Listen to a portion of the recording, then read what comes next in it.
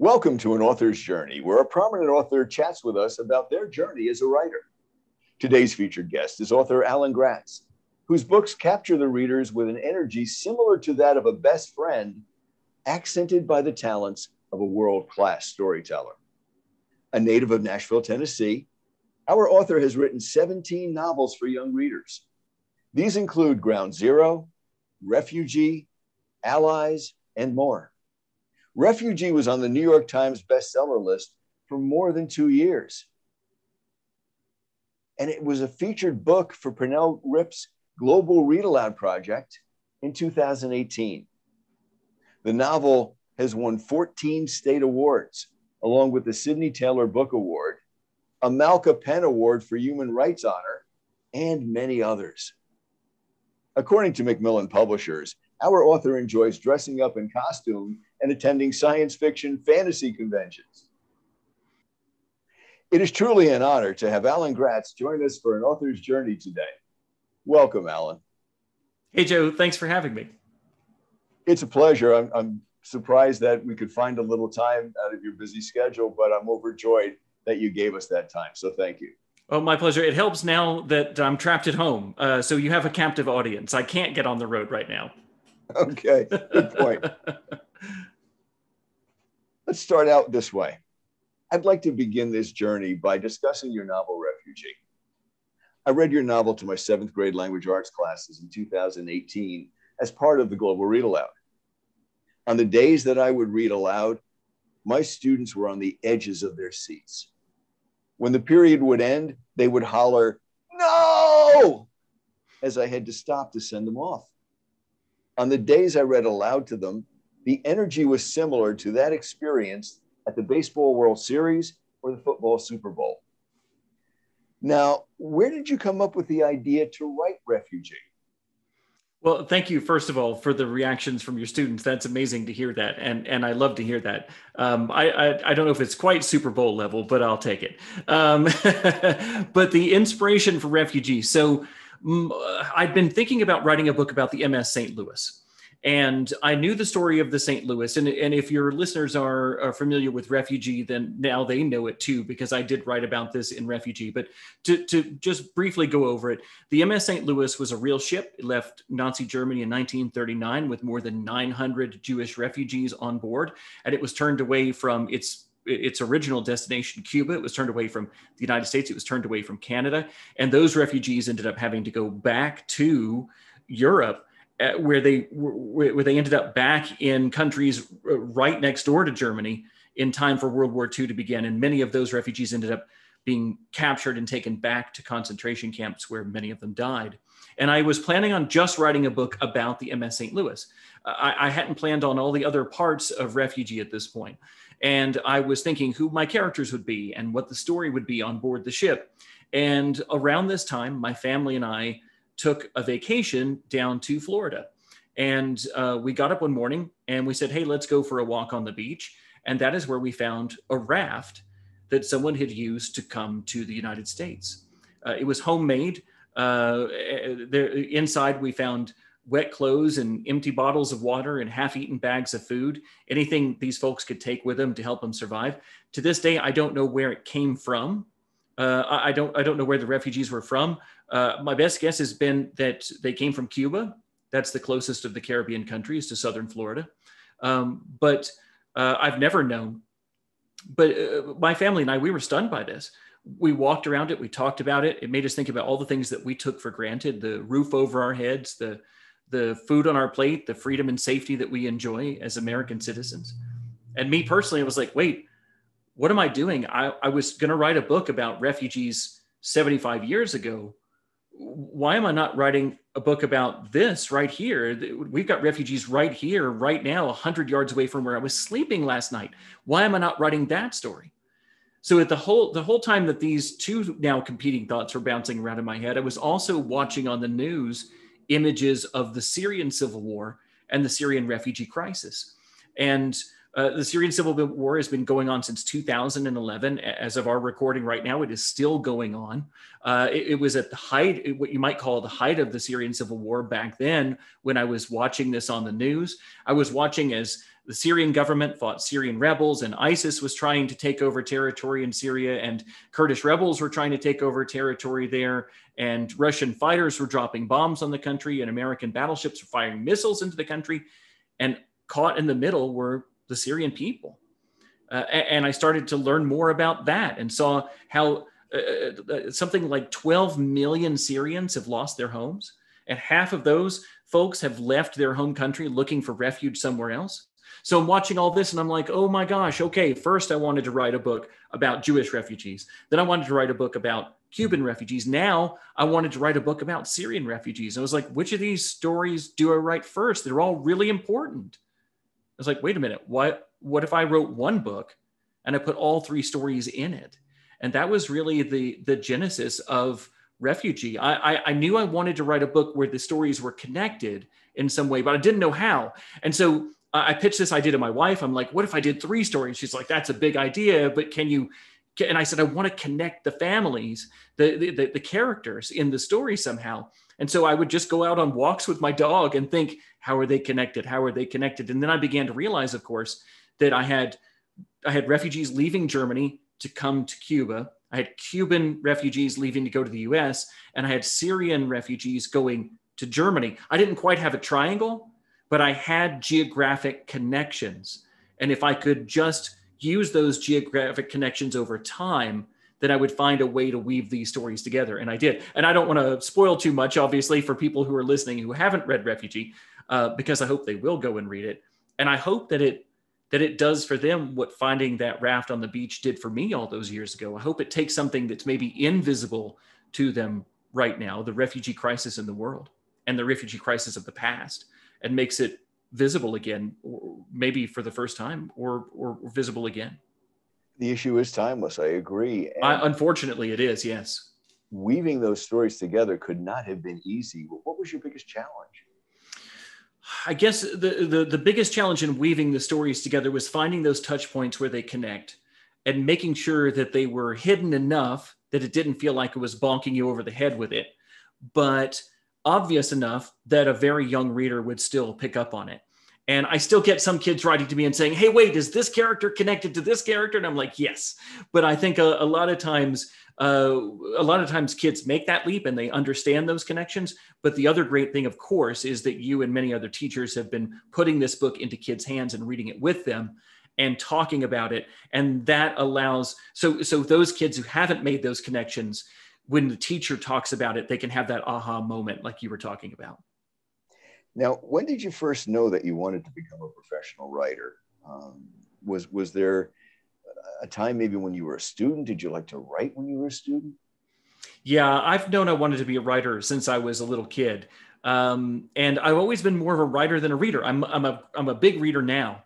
But I often tell young people, I was not a huge reader when I was a kid. I did read, but there were plenty of other things that competed for my attention, like playing outside or playing video games or making up stories with my action figures, or playing kickball in the street or something. There was always something that was competing for reading time for me, and it had to be a really exciting story to kind of make me sit down and read it. But the very first thing, so what I go back to is often saying, I knew I wanted to be a writer.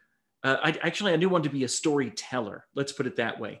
So I was 5 years old when the very first Star Wars movie came out. Star Wars, we now call it A New Hope. But back when I was a kid, it was just called Star Wars. That was it, right? Han and Luke and Leia and Chewie and the droids. Yep. My mom would drop me off at the movie theater, and I would go and I would watch it over and over again, like back to back to back shows at the movie theater. And then I would come home and I would go out in the backyard and I would pretend to be Han Solo or Luke Skywalker and have adventures. But I wasn't reliving the movies. I was making up my own stories with those characters. And what I was really doing was I was creating fan fiction. There wasn't a word for it back then, or if there was, I didn't know it. Right. But I was, and I wasn't writing the stories, not to begin with. I was very young. I was just imagining those stories. I was taking those characters and this world that I fell in love with and creating my own stories for it. And that was my first taste of storytelling, and I loved it. And from that point on, I started creating my own characters and my own worlds. And then sometimes I would write those stories down. Sometimes I would try and film them. My parents had an old, like a 16 millimeter camera, and I filmed my action figures doing stories and that sort of thing. But that led to me really continuing to be a storyteller through grade school and through middle school. I worked writing stories. In high school, I wrote stories and plays. And when I went to the University of Tennessee, I studied creative writing because I really was on this path of becoming a storyteller, a fiction writer from a very young age. It sounds like the writer's bug has been with you then for a long, long time. Indeed. And I think to end up in the place you are now, that would have to be part of the equation, to just drop from whatever you happen to be doing and say, okay, I'm ready to write now. Yeah, it's pretty amazing. I get to wake up in the mornings. I get to walk down to my office, which is where I'm talking to you from right now, and I get to work on writing books all day long. And it is my dream job. It's the best job in the world, I think, besides being independently wealthy, I suppose. But I love it, and it's what I've wanted since I was a little kid. I didn't know when I was a kid if the storytelling would be writing for TV, writing for movies, writing comic books, writing plays, writing sports stories, because I love sports too. Writing nonfiction about sports, but other people's stories, or if it'd be writing novels. I loved all of those things. And it just happens that what stuck for me as an adult writer is writing books and writing books for young readers. Now, you mentioned sports. You have books named Samurai Shortstop, Brooklyn Nine-Nine, and there seems to be a very intentional reference to baseball there. And let me ask you, why baseball? Are you an avid baseball fan? So, I played Little League baseball when I was a kid. I was terrible at it, just terrible. And this is part of the other part of my story is that I come from a very sports-oriented family. My father played football for the Air Force when he was stationed in Germany and was the high school football coach at my high school for 20 years. And my uncle played football for the University of Tennessee. So my family expected me to be a big-time athlete when I was born. Unfortunately, I turned out to be the worst athlete the family's ever seen. And it was pretty obvious to everybody right off the bat. See, I even use a sports metaphor to talk about it. I love sports. I love playing sports. I love watching sports. I love reading about sports and writing about sports. I'm just terrible at playing them. So yes, I've been interested in baseball since I was a kid, but really my deep love of baseball came about in high school. Weirdly, I was a baseball card collector then, and really became a huge fan of Major League Baseball and minor league baseball at the same time. And I've continued to be a baseball fan ever since. My love of baseball has waxed and waned a little bit. It's always been a love of baseball, but sometimes I'm more into it than other times. But yeah, I love writing about baseball too. I think one of the things that appeals to me the most about writing about baseball is baseball itself is built like a story. So we often talk about a writer's journey, which I love is the name of your podcast. Talk about a journey that a character takes. They leave home, they have an adventure, and then oftentimes they return home at the end. And if you think about baseball, you start at home plate, and if you're lucky, you get to go to first, second, third base, and then return home when you finished your voyage on the base paths. And I think that baseball has built-in story structure to it. And I love that about baseball. I probably overthink sports. I think football has become such an American sport because it's about the acquisition of land. You keep moving forward and acquiring land and territory, and it's very imperial. But baseball has a leave home, have a journey, and come back, right? And I think that's the subtitle to The Hobbit is there and back again, and that's kind of what a baseball player does if they're lucky. Now, your admiration with baseball, with sports in general, sort of leads me to your next question, because it deals with research, and those who write about baseball or who are interested in baseball are constantly reading about it, writing about it, and just submerging themselves in it. And I know that the research that you do for your books is quite extensive. You don't just sit down and maybe take one or two facts that you happen to come across online and say, okay, that's my inspiration. you really get deep into the structure. So let me ask you, what's the typical amount of time you spend when researching for one of your books? I'm sure it's more than just a day or two. It is definitely more than a day or two. You're right. I can't. That's where I start, is with an idea and a notion of where I want to go. Like when I was talking about refugee, thinking, oh wait, what if I did a story of a family from each of these places? But then, whoa, once I have the idea for 3 different families in 3 different time periods in 3 different parts of the world, then my research journey begins. And I have to go, the first stop is the library. And I check out a ton of books. I bring back a big old stack of books to my office, and I sit down and I read those and take notes for months. And while I'm reading these books, I'm looking for the larger context of a story. I'm looking for descriptions of places that my characters will be going to so that I can bring those to life on the page. I'm also looking for firsthand accounts of people who've been through those experiences so I can understand what happened to them individually and what their emotions were like, what their feelings were like as they went through that. So I'm collecting all this information. And while I'm doing that, I also have a different a page open on my computer, and I call it like ideas for scenes from Refugee. Let's say if I'm working on the book Refugee, and at this point I probably don't even have a book title. I just say the Refugee novel, which basically became its title. But so while I'm researching, I keep a different file open. And let's say that I read about a Syrian family who have paid a driver to take them through Macedonia in a car.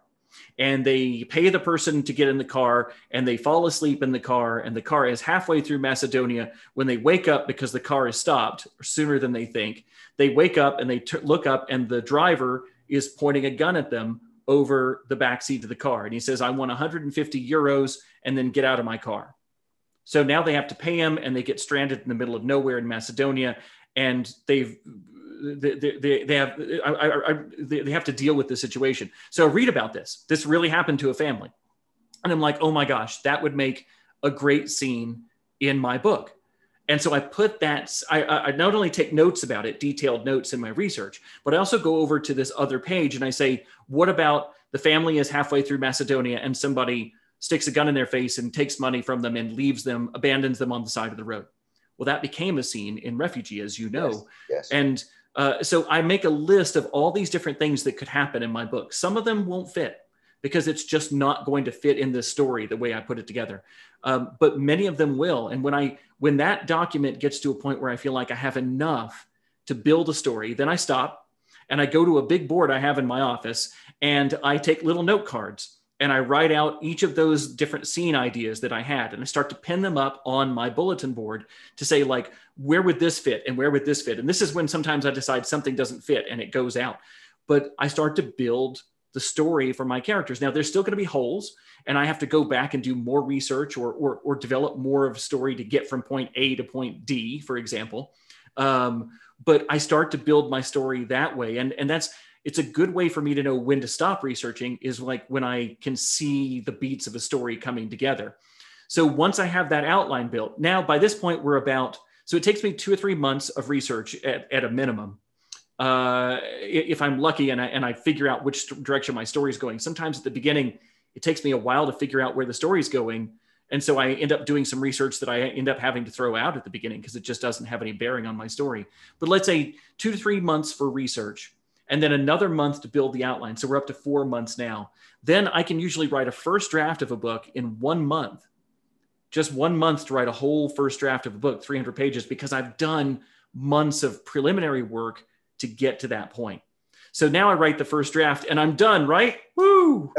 Not even close.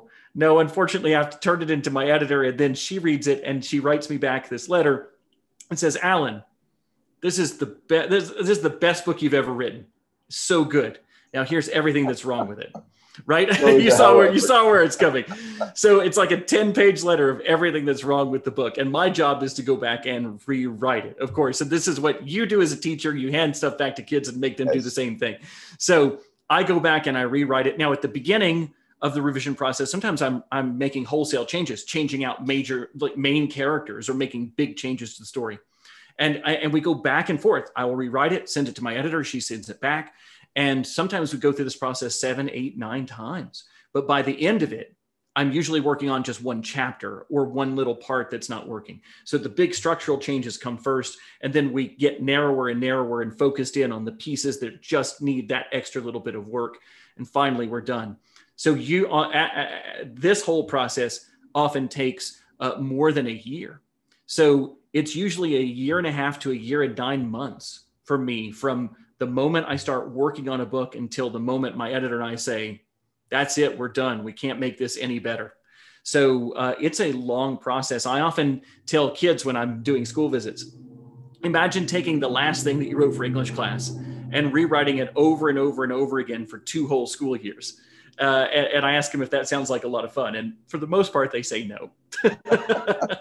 Can't imagine why. Gee. I can't imagine why. I love it, though. And there are parts of the process I like better. I love the research and outlining and first draft phase. Hate revision. Just can't stand it. I know other authors who are intimidated by the blank page, and it takes them forever to write a first draft. But once they get a first draft, they love getting in there and rooting around and changing things and adapting things and revising things. They need the raw materials on the page to really get their creative juices flowing. For me, I like the blank page and building the story from scratch, but every part of the process is essential. Have you had the experience where you're going through a piece and debating, should I leave this in? Should I leave this out? You decide, oh, okay, I'm going to leave this out. The book gets published, and suddenly you start thinking, maybe I should have left that in. I think it would have made the book a better book. Yeah, so there are definitely things I have to cut out. Let's take Refugee, for example, again. So I had written up passages that I really loved. All through the book, each of the kids and their families, they have nuclear families that we meet, moms and dads and brothers and sisters. And I had written in my very first drafts of Refugee, second person passages where it would say, like, you are Joseph. Your father has just been taken away to a concentration camp. You are now the man of the house. And these passages were about a half a page to a page. They weren't very long, but it directly said, you are Captain Schroeder. You have a ship full of Jewish refugees and nowhere to take them. And you've got pressure from the Nazis who are on board your ship to not see these people to safety. You have pressure from the Jews on board the ship to get them to safety. And you have your own personal code of ethics that says that you will always see your passengers to a safe harbor. What will you do? Right. And I invited characters to literally step into the shoes of the characters on the page. And I did this. There was only one passage for each character, but I had enough characters throughout the book that I could space these out. And there were these different passages all the way through. And I loved them. I thought it was really unique and I hadn't seen it done in a book before. And I was very excited about this. And my editor was like, no, this is really strange and you have to take it out. And I really liked it. But I ended up, she made the good argument. And this is part of what having a great editor is about, is that we have a conversation about the book. It's not her telling me to do stuff. It's her saying, I see what you're doing here, but this part isn't working and here's why. And then my job is to either fix it so that it works or take it out if it just isn't going to work, or like make my argument for why it should stay in. And I stuck with this through a couple of drafts, and I kept saying, I think it really will work. I think that this will be a great way to make kids really empathize with the characters. And eventually she won the argument by saying, but it pulls us out of the narrative. It pulls us out of the story, and we want to keep going with the story as much as possible. She also had the good argument that it's already 3 different points of view and 3 different time periods. And for some very young readers, that's already a lot to handle. And then throwing in second person passages on top of that was just an awful lot. So they came out. Do I think it would be better with them? Probably not. I think my editor, Amy Friedman, is right that it was better without them. Do I love them? Yeah. And I still recycled some of the stuff that they had talked about and done into the book, but just not in second person. When you're in the process of writing your novels and you're thinking of your characters, do you try to base your characters on people you've known, or do you think about the characters and the storyline and try to fit one to the other? I often start with story first. And I know there are other authors who start with character first or even mood or setting first. Yeah. But for me, it's always story. And so I'm always looking to find the right character who will be the person that this story has to be about. I had a really good editor at the beginning of my career, Liz Wineski at Penguin, who would challenge me and say, why does this story happen the way it does? Like, I'm trying to think of how best way to put this. Why is this character the only person this story could happen to? For example, if you were to take the Harry Potter books, and if you were to drop Percy Jackson, the character, into Harry's spot, would the story be the same? It shouldn't be. It should be very different, and vice versa. Yeah. But if you could take another character and drop that character into the Harry Potter character's place and they do the exact same thing, then maybe that character wasn't unique enough, wasn't interesting enough, wasn't their own person, wasn't three-dimensional. So that's something I've always had to remember is, why is this character's story? And so I really challenge myself, once I know what story I want to tell, why is Joseph the only person who could be the main character of his story in Refugee? Why is Isabel the only one who could be the main character of her story? Why is Mahmoud the only person who could be this main character of his story? With Mahmoud's story, for example, he's a character who's been bullied as a kid. And so he's learned to be invisible. And what is his story about? It's about being visible. It's about making sure that he is visible enough that his family gets the help that they need. But he personally is challenged by the fact that he doesn't want to be seen by people. He'd rather hide out from people and not be hurt than be seen. So he has to overcome his own personal issues to help his larger family issues. And so that, to me, is Joseph wants to very much be a grown-up and be the responsible man in his family. Well, what happens when he gets his wish at the end, and being responsible could be very dangerous to him, right? Instead of maybe wishing he could go back to being a kid. So I always try to think about, I start with story and then say, who's the best character to fit this story? I'm listening to you describe Joseph and Isabel and Mahmoud and how you speak about them. And they seem to be alive. They seem to be people that you have experienced. And I guess that's part of that creation that authors need to have. They need to have that connection with a character in order to flesh the character out and let that character do the things they wish to do. Do you agree? I think so. Absolutely. Look, I've lived with these characters. I lived with them for a couple of years while I was writing about them, researching them and writing about them. And then I've lived with them ever since in talking about them and sharing this story with young readers. So yeah, absolutely. I mean, I live with my characters for a long time. And then it's also important to me that they feel like they have lives off the page. I often have young people write to me and say, well, what happens to this character, after the story ends? And I'm like, I don't know, but I'm glad that you think that they're out there having a life somewhere. To me, they were a fictional character, and I was with them for part of their journey. And then I parted ways with them. But for many kids, they're like, wait, but what's the next part of their journey? And I'm like, I don't know. I haven't explored it with them yet, but perhaps they're off living it somewhere. Is there a character that you found to be the most endearing character to you? And on the other hand, is there one with whom you struggled the most to try to develop? That's great. So when you talk about the characters in Refugee, for example, all of them have a little bit of me inside them. You asked earlier if I've ever written anybody as a character into a story that I've met. And the answer is no. I've never literally, except for Prisoner B3087, which is literally about Jack Gruner. It is, and it says that on the cover. It's me talking with Jack Gruner about him surviving 10 different Nazi concentration camps during World War II. And I help him tell his story there. Otherwise, all of my other books are fictional characters. And I do take elements from of people I know and elements from my own life and put them into those characters. But none of my characters has ever been lock, stock, and barrel. The entire person that I knew just dropped into a book. With Refugee, for example, Joseph wants to grow up and he wants to be treated like a man when he's a boy. And I desperately wanted to be older when I was a kid. I carried a briefcase to school. When I was on a field trip once, I bought a copy of the Wall Street Journal at the convenience store when everybody else was buying gum and candy. I was like, hook me up with one of the Wall Street Journals. You know, I didn't even know what I was reading or looking at, but I wanted to be an adult.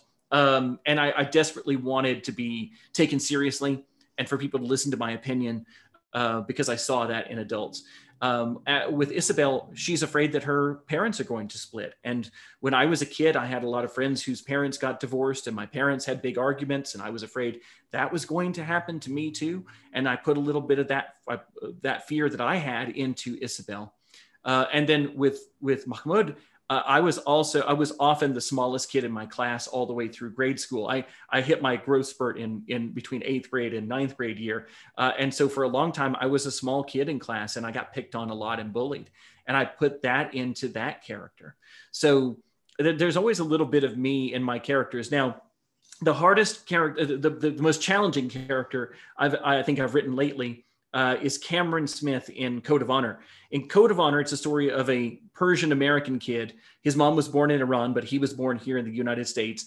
And it's a thriller plot. His older brother claims credit for a terrorist attack against the U.S., and Cameron has to go on the run trying to prove his brother's innocence. So I've written about a lot of characters who are from different places and have different backgrounds. That's not the thing that's weird about Cameron for me. Cameron in the book isn't interested in going to plays. He isn't interested in reading books. He's really good at sports. And so while he and I share a love of sports, he interacts with them in a very different way. He's the star of the high school football team.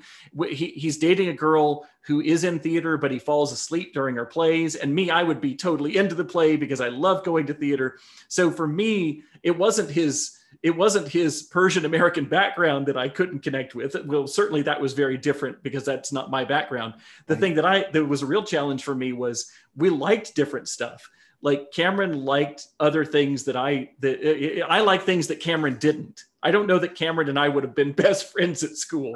And a lot of times with my other characters, I feel like we would be. That Cameron's a great character and I think he's a great person. He just would have been run in a different circle than me in high school. So that was a bit of a challenge. I'm going to stay at the school time for a little bit because Sure. I think that's interesting. When you were growing up, who were you reading? Yeah, so like I said, I didn't read a ton, but I did read. I read The Hobbit when I was younger, and I loved The Hobbit. And this book I've gone back to and reread. I actually remember reading Hitchhiker's Guide to the Galaxy in 4th grade. I think a whole bunch of it went over my head, but I loved the zaniness of it. I had a really, I loved The Phantom Toll Booth by Norton Juster. That was a real big book for me because I loved the wordplay in it a lot. That tickled me when I was a kid. And then another book that had a huge impact on me in 7th grade, and I remember because it was assigned for class, was Tuck Everlasting by Natalie Babbitt. And we read that together as a class. And so while I was doing these other books on my own for outside reading, this was a class book. And it's not a book I would have ever picked up on my own. It just didn't have a cover that appealed to me. It didn't have a character that appealed to me on the surface. But when I read it, it became an immediate favorite book of mine then and now. And the big reason was when I was a kid, I was super afraid of dying. So afraid that I would stay up at night without going to sleep because I was afraid I would die in my sleep. Like it was I really struggled with this when I was younger. Once I understood my own mortality, I was frightened to death of it, if you'll forgive the pun. And I had a really difficult time with it. So I pick up Tuck Everlasting.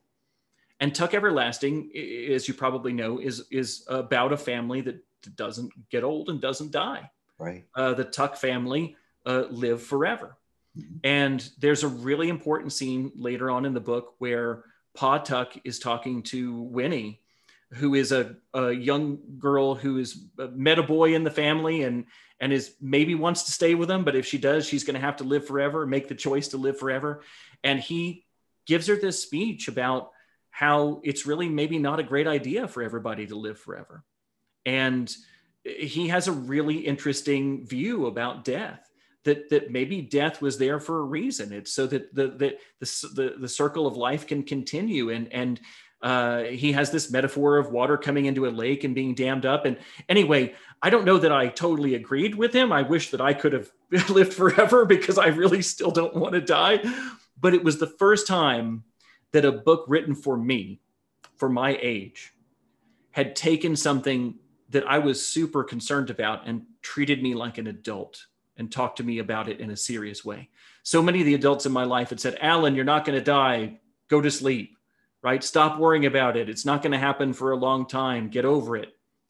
And it's very hard when you're obsessed by something, when something really, really bothers you in a way that is extraordinary, to get across to somebody who doesn't see it in the same way that you do, just how much it has a hold on you. And this book got me. We have an expression now. You say, I felt seen, and I did feel seen. I can look back and say that now. I didn't have a way of saying that back then when I was in 7th grade, but I felt like Natalie Babbitt was talking to me. And again, I don't know that the message necessarily landed fully. I didn't read the book and say, I'm cured. I don't mind dying anymore. But it was the first book that I read, first thing that I had that really talked to me in a serious way as a grown-up about it. As a grown-up, what authors do you read in this day and age? Are they the same authors that you were reading as a kid? Has it changed at all?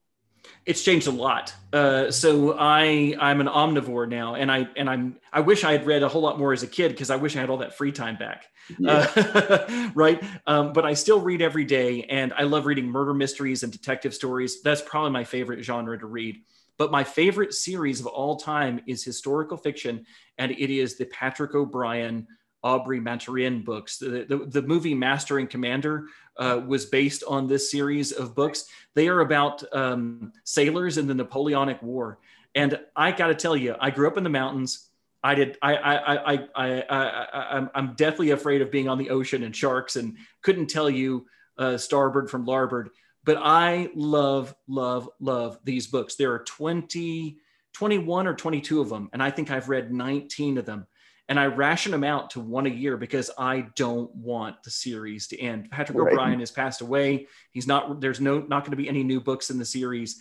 And I'm stretching them out. Now, of course, I'll go back and reread them. But I've never been a huge rereader in my life. I could probably count on one hand the books I have reread in my life. I'm not a huge rereader.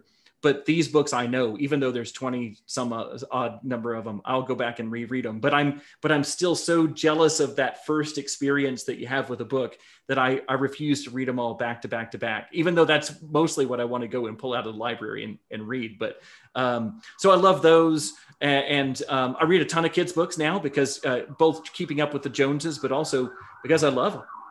What's the next novel you're planning to write? So right now I'm working on a novel about climate change. I have been asked by a number of teachers and young readers to write something about climate change. And that's a tall order because climate change is something that's happened over a long period of time. Obviously, we're dealing with the immediate effects of it right now, but it is something that's happened over a long period of time. And it's not something that it's not like a ship full of refugees that we can watch its progress across the ocean and sympathize with the characters on board the ship. It's so much bigger. And so the real challenge has been what parts of climate change am I going to focus on in the present day right now? Who are my characters going to be, and how are they going to be affected by climate change? And what am I trying to say with this book? What is the end goal with this book? So right now the plan is to have 4 different characters, and in 4 different regions of North America, north, south, east, and west. And they're dealing with wildfires and Arctic ice melting and hurricanes and food scarcity from drought, and how this forces refugee migration in some of them, how it becomes a survival story for some of them. And then, of course, how they are all connected, and how climate change itself is all interconnected around the world. One thing that one country does across the world has an effect on everybody because of the way the climate works. And so I think it might be called 2 degrees. That's what I'm calling it right now, 2 degrees. That may change. Book titles often change before they're done. But I'm in the outlining phase now, research and outlining phase. I'm hoping to write that over the summer, and then it would come out in fall of 2022. The layering that you do in your books, I think, is tremendous. And that seems to be just part of your style. And that might be something that will be your signature for a long time. I don't know that there are many authors who wish to take that on, because that's a daunting challenge. That's a truly daunting challenge. Thanks. It has been. And, you know, for much of my career, I wrote a single point of view stories. And Refugee wasn't the first book I'd written, I guess, with multiple points of view, but certainly one of the earliest, and certainly the biggest. And the ones I had written before had multiple points of view, but didn't weave together in the way that Refugee had. And so once Refugee became this breakout book for me, and people were reading it as a part of the global read aloud and all over the place, not everything I've written since then has had all those viewpoints, but a lot of them have. Grenade has 2 characters whose viewpoints merge at some point. Allies has a number of different viewpoints that tells the story of D-Day. Ground Zero, my new book, has 2 different characters, one in the present and one in 2001. And I find a way to weave those stories together. So it's not something I planned on, but the popularity and success of Refugee has really led me down that road. And it's an added challenge. One of the things about being a writer, I guess, just like anything, is you're always looking for your next challenge. You don't ever want to become complacent and just feel like, well, I'm good enough, right? Every time I write a book, I want it to be better than the last. And part of that for me now is, can I juggle multiple points of view and keep you interested and keep them relevant and weave them all together and make it a novel? That's a lot of work, but it's a fun challenge. So for the aspiring writers, whether they're 7th grade students or whether they've been trying to write for 27 years maybe and are still pursuing it because they have that fire inside them, what advice do you give them? Sure. So for young writers, I often say, don't worry about getting published right away. So many young writers, they know that you can self-publish. They know you can put stuff up online super fast. In ways when we were kids, there was none of this. And so I always tell them, slow your roll. Don't worry about getting published just yet. I wasn't published until I was 30 years old, and I'd been working on it since I was your age. So give it some time. One thing that kids don't want to hear is slow down, because they're kids. But as a writer, you need to work enough until you find your voice. And for me, that was it's down to sentence structure. Even like do I like long, complicated sentences? No, I like shorter, more to the point sentences. And I like to draw like my impact with the story rather than flowery language, where other writers are really great at that language, or might focus on mood and atmosphere, where I focus on action and dialogue. And so finding your own voice, and then also finding out what are you trying to say? I think for the first half of my career, I was telling stories just to be entertaining. And there's nothing wrong with that. I love a good, entertaining story. But for me as an author, I think I had my real breakout success when I finally started saying, well, what am I trying to say with this book? What am I trying to say with all my books? Do I have some overarching themes that I'm working with all the time? And that's, I think, when my writing really started to progress. So for more mature writers who've been at this for a longer time, I would say, ask yourself, do you have a voice? Could somebody pick up something that you've written and tell it's yours without your name on it? And also, what are you trying to say? For young writers who are just getting started, you've got plenty of time to find your voice. So the process here is write, revise, share, repeat, right? So you write something, you revise it, you got to do that. You don't want to, I know, but you got to rewrite it to make it better. Share it with your friends and family. Put it online if you want to, on a fan forum if you're writing fan fiction, or share it with other writers on creative writing sites. But then do it again. Write another story and write another story and write another story. So often kids are like, I want to write one novel and get it published. I'm like, that is awesome. But that's not even how it worked for me when I was 30 years old. So, I wrote 2 whole novels before Samurai Shortstop, my very first book, got published, and sent those out, and nobody ever published those. Actually, it was 3, but I didn't send out the first one. It was my awful college novel. But of the ones where I was really trying, I got rejection letters on the first 2, and they've never been published. So for young writers, write, revise, share, repeat. For older writers, for more practiced ones, what are you trying to say? And do you have you figured out what your writer voice is yet? So it sounds like the younger writers, you're saying, have a purpose and practice. And for the more veteran writers, it's focus and find your voice. I think so. Practice is a big part of it for no matter what age you are. Right. But if you put in that practice when you're younger, then what you'll do is you'll internalize a lot of those tools that you need, so that when you're older, those tools are already at your fingertips, literally as you're typing. And then you have more room to explore the larger questions of writing. Why am I writing? What am I trying to say? Do I have a voice now? Whereas when you're a kid, oftentimes this is why fan fiction is so great for kids to write. They can imitate somebody else's voice. And there's nothing wrong with that, especially when you're learning to write. Student artists go to museums and set up their easels in front of the masters and try to reproduce the masters. I think that that's what fan fiction is. Take your favorite book, your favorite TV show, your favorite comic, and try to write in that same style. And as you imitate other voices, you'll begin to find your own. When I was in college, I remember our professors had us write in the style of Hemingway, Hawthorne, whoever it was we were studying. And it meant so much, and it gave us so much opportunity to expand our vision and to know what the great ones were doing. And if we could maybe just learn one little bit about technique, it meant all the difference in the world. So I think your words ring very, very true with that. That's a great assignment. And I wish more teachers would do that, because what it does is it forces kids to look at a text in a very different way. Rather than just looking at the content of the text, it's asking them to look at the style of the story. And I had a great teacher at the University of Tennessee who he may have been, I think he was quoting George Orwell or somebody else, but he told us that style is the window through which you view the story, right? You shouldn't see it unless you actually, like, it's there.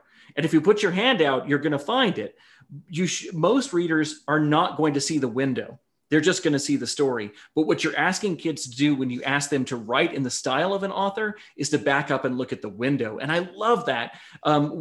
We challenged my daughter to do that for some of her favorite authors. And it's I used to do it just for fun. I would write in the style of an author who had a really distinctive voice and style and imitate it. And I just did it for laughs. But it was really good practice, because then I realized, I'm really bad at some kinds of writing.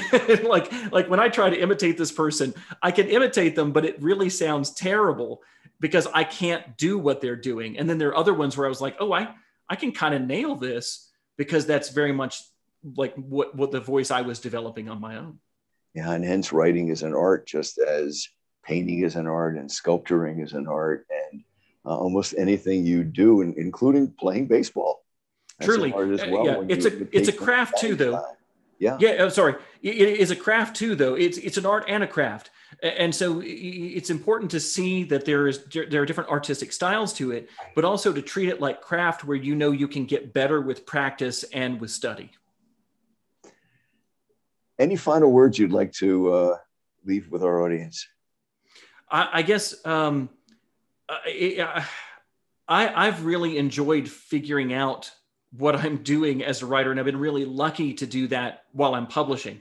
So I often get asked to work with young writers, especially at places like Tennessee, where I which is my alma mater. And so, like, there was a young writer who had just graduated from Tennessee, and drove over to my home. I live in North Carolina now, and drove over and met me, and we had lunch, and I said to her, like, tell me about what you write, and she said, I grew up in a really rural part of East Tennessee, and I am writing stories that show people that we are more than just rednecks, that there's a depth to the people who live here that they don't see when they just make assumptions about us on the surface. And I was blown away. I was like, wow, here is a young writer who, if she keeps, think about all the different stories she could tell within that, right? She's got something that she's fired up about. She's got an angle on the world that she wants to take and use. And she can tell many stories within that. It took me so long as an adult. I was really in awe. She was in her 20s, and I'm like, dang, when I was in my 20s, I was just the stupidest person ever. And I had no idea. I couldn't have said something that smart. And it took me a long time to get to this place. And I'm really happy that I feel like I've kind of figured out who I am as a writer. And I'm really, again, lucky that I got to do that while I was being published, that I got to be a working author who did that. But I really think of my books as social thrillers. This is a term I heard from Jordan Peele, the writer and director of Get Out.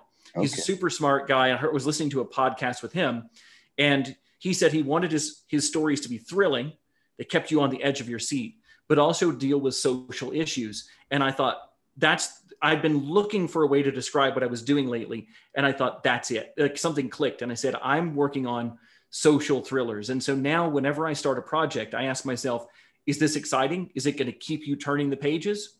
And that's job number one. And job number two is it also going to make you stop and think and maybe want to re-examine the world that we live in and change that world? So I guess I'll leave you with that I feel like I feel like I have found my calling, and for right now, at least for right now, it is writing social thrillers. Alan Gratz, thank you so much for taking an author's journey with me today. Your kindness and your insight are both greatly appreciated. I appreciate it, Joe. Thank you so much for having me on. Well, that concludes our journey for today. And tune in again for more conversations with more authors of interest. For An Author's Journey, I'm your host, Joe Pizzo. Have a wonderful day.